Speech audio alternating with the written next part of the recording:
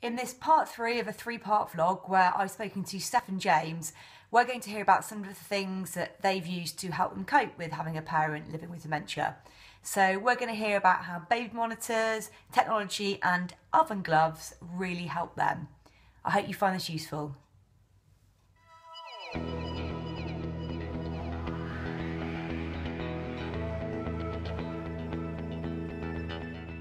Hello, my name is James Ashwell. My name is Stephanie.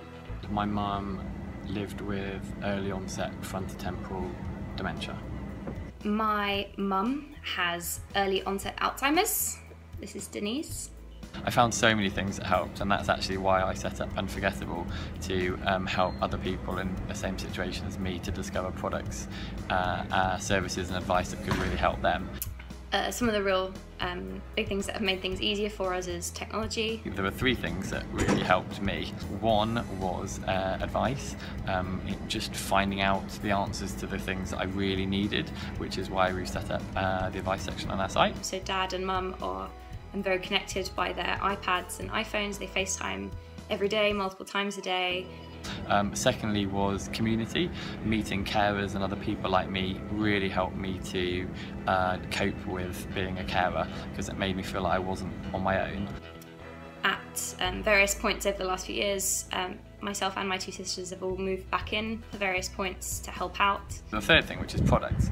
Most people, in fact 87% of people in the UK, don't believe there are any products that exist to help people with dementia, when we have over 2,000 on our website, and products can really make a difference. In fact, that's why we call them life-changing products. We've had a number of really amazing carers. We've got a really good carer team now.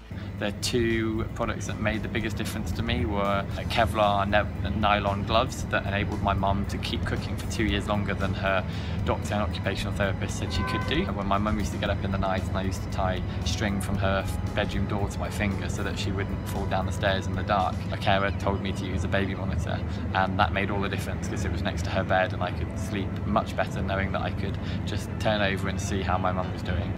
It's been a really tough few years, but together as a family we are stronger, and importantly Mum's really happy.